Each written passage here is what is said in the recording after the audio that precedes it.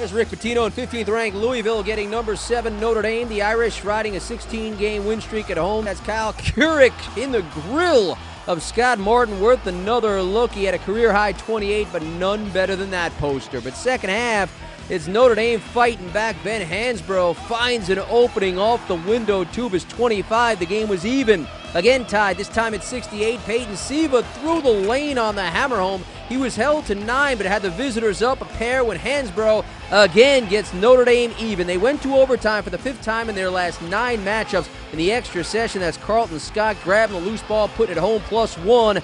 9 of his 16 came in overtime. Scott one more time off the feed from Tyrone Nash. Irish remain perfect at home, extending their win streak to 6 with their 20th victory overall.